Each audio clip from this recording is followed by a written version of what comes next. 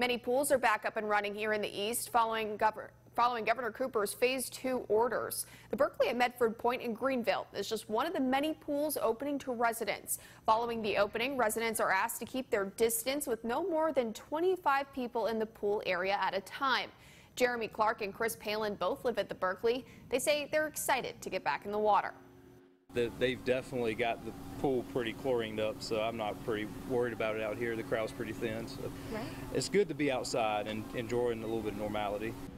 The Berkeley is also encouraging people to avoid bringing non-residents to the pool to allow those who do live at the apartment complex a chance to enjoy it.